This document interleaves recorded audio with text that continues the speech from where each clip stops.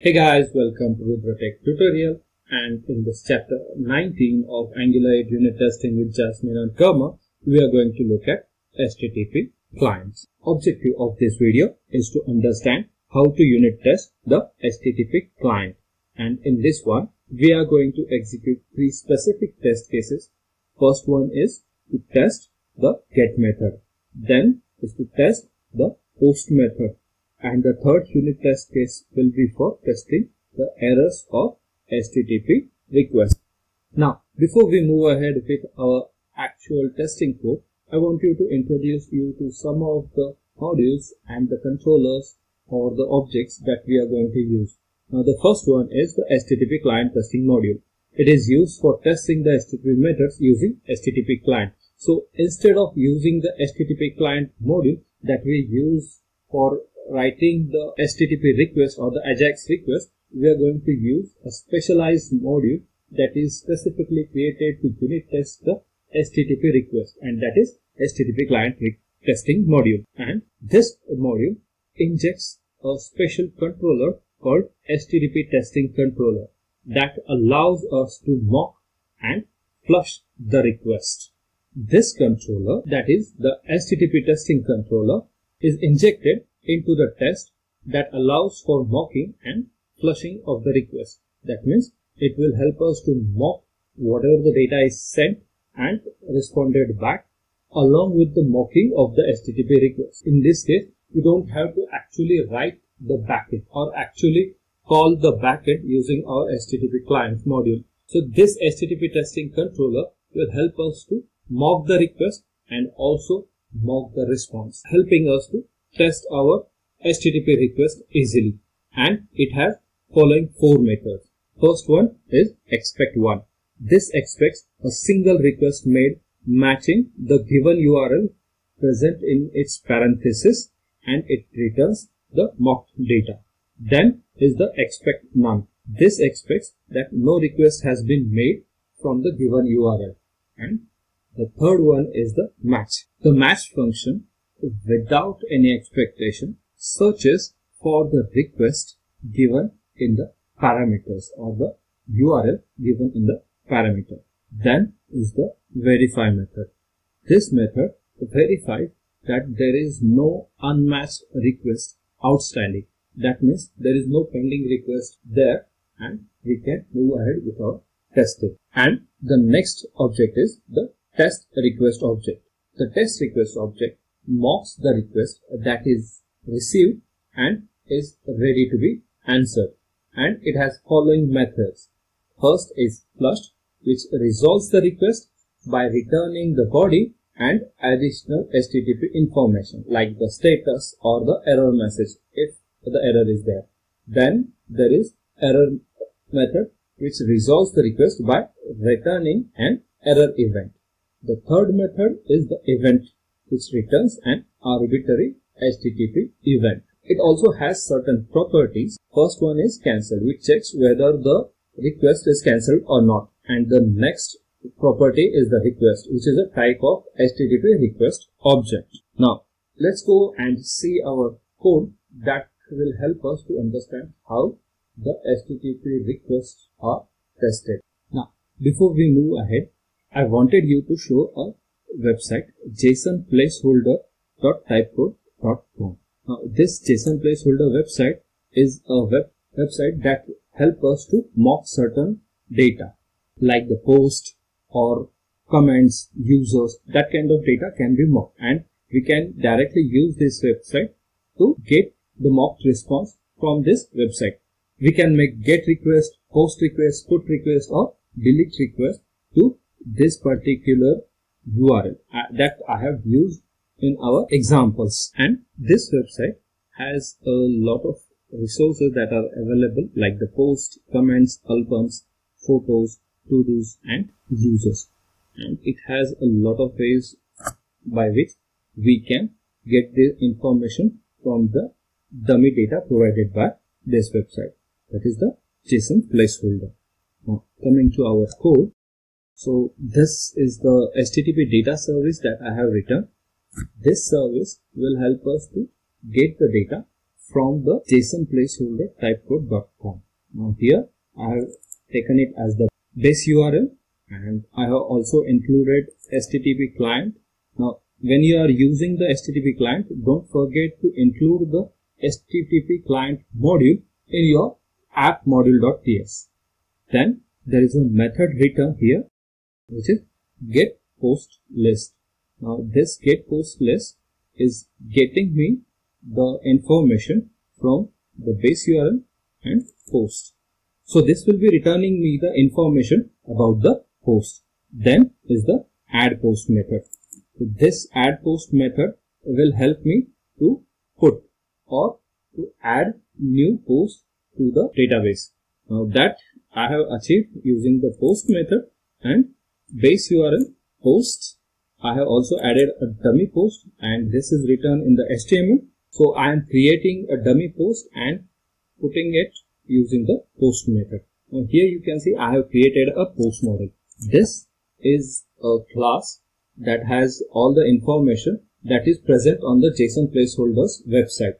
The user ID, name, title, and the body. Then coming back to our HTTP data service. Now here we want to unit test these two methods, getPostList, which will help us to get the list of posts, and addPost, which will add posts to our given dummy data source. For unit testing these two methods, I have already written an HTTP data service spec.ts. Now in this spec file, I have already included HttpClientTestingModule, which will be helping us to test our HTTP request, and HttpTestingController. These two are added from Angular's testing part.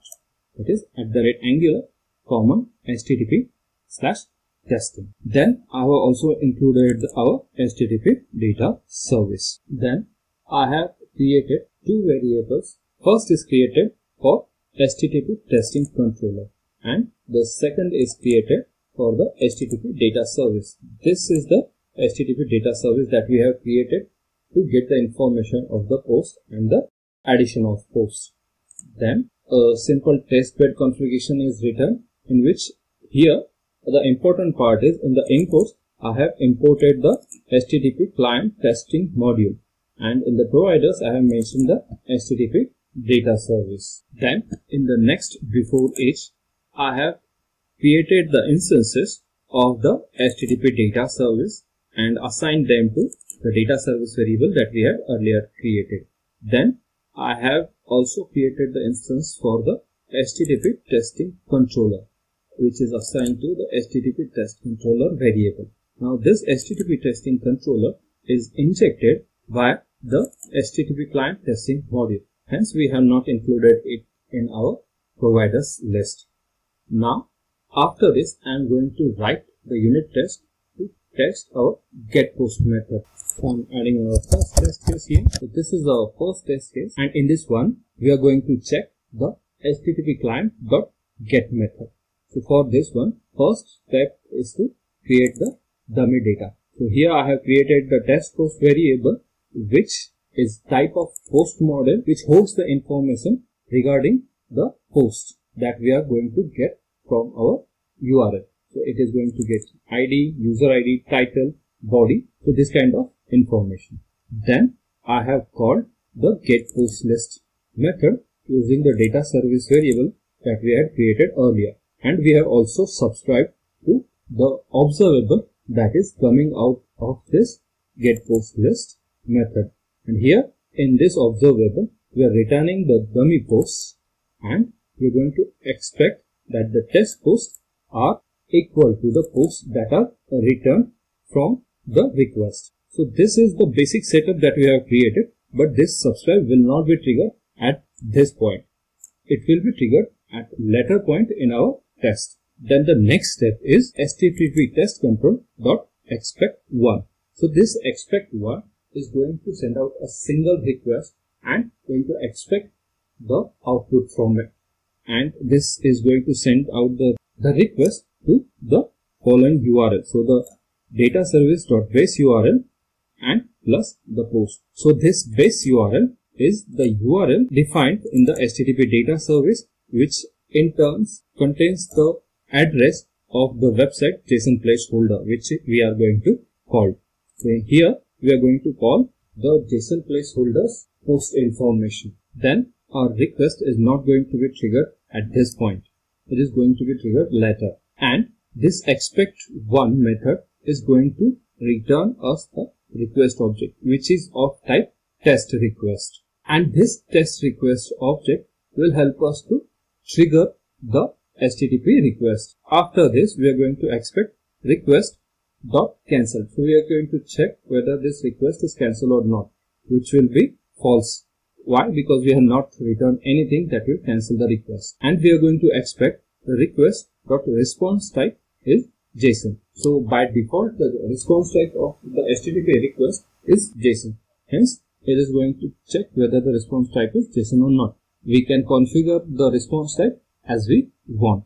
Then the last step is of execution of the flush method. Now, as already discussed, the flush method will resolve by returning a body along with the HTTP information.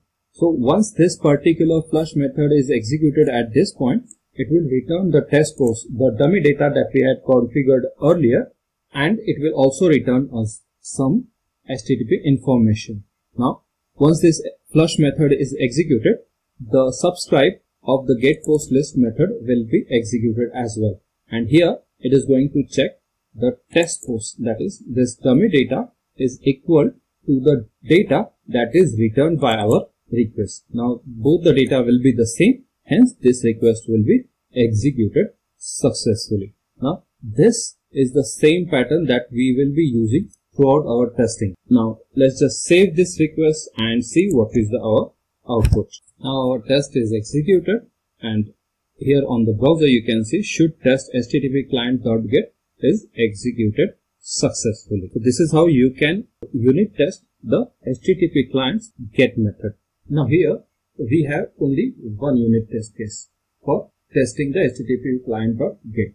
But in actual scenario, there will be multiple test cases which will be testing our HTTP request. And we have to make sure that none of the HTTP requests that are sent out from our unit test case remain outstanding. Now, that can be done using HttpController.verify.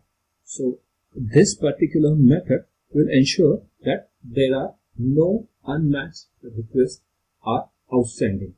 And if any of the request is outstanding, it will be failed, indicating that the request was not handled. Usefulness of this method is that all the outstanding methods will be taken care of. Now you can put this method here in each test case, or we can add a after each, so that all the outstanding requests are handled. So I'm going to write a after each here, and I'm going to add it before unit test case. Once it is added, we can have multiple unit test cases testing our HTTP request, and after each unit test case is completed, after each will ensure that all the outstanding requests are handled by using the verify method of HttpTestingController. Then we are going to test the post request. So I'm going to add a unit test case here, and the pattern for testing the post request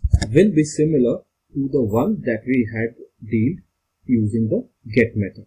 So in this case, I have added a simple test case here, and here I have created a new post, a post model object, which will contain sample information regarding ID, user ID, title, and the body of our post. Now in this one, I have again added data service. Here I have added add post and passed the new post information, and also subscribe to the response that is returned from the request sent to the JasonPlaceholder website. Now here the return request is expected in added post, and I am going to expect the added post to be equal to the new post. Then using the HttpTestingController, we are going to expect 1. That means we are going to expect that only one request is sent and a response is returned as well. So we are here creating a test request object which will help us to resolve the request. Then the next is I am again checking whether the request is cancelled, so it will be false, and again checking the response time, which will be JSON as by default. Now the request.flush, this will help me to resolve the request and return the object with the HTTP information. And in this case, I am returning new post. Once this test case is executed, what happens is that at the point of flush, a request will be sent, and as soon as it is sent, it will return the new post, and it will be coming to this subscribe part. And in the subscribe, it is going to check whether the returned object is same as the new post object that was sent. I'm going to save this one, and let's look it on the browser. Now, our second test case, that is the should add post and return the added post, is executed successfully. And the third unit test case will be to check what happens or to handle the errors returned from our request. So I'm going to write another test case here. This is another test case that I have written, and in this one we are going to check what happens when the 404 error is encountered.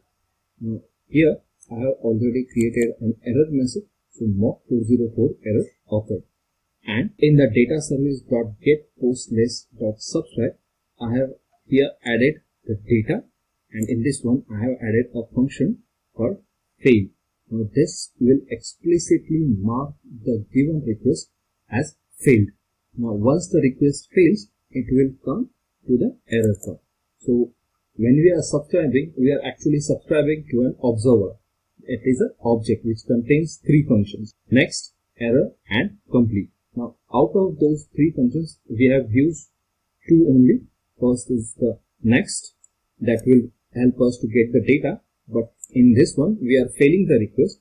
Then the request will move to the error function, which will accept a HTTP error response. Now this response represents the error of or the failure of the HTTP request. That means our HTTP request has failed. Now in this one, I am going to check expect error.status. That means I am going to expect that error.status is 404. And the second is going to check error.error. Now this error is actually representing the message. The error message is equal to the error message that we have already sent. Then as usual, we are creating a expect one, which is returning a test request object, and here in the flush method the error message is added. Along with that, we have added some more information, that is the status and the status text. Now here this is the header part of our HTTP request. Now in this one I have already set the status as 404, hence these two expect will be executed successfully. I'm going to save this one, and let's see what is the outcome on the browser. Now our third and last test case, should test 404 error, is executed successfully. This is how the HTTP requests are handled and unit tested using Jasmine and Karma. I hope you have understood this video. Please provide me comments to improve on my video, and do subscribe. Thank you.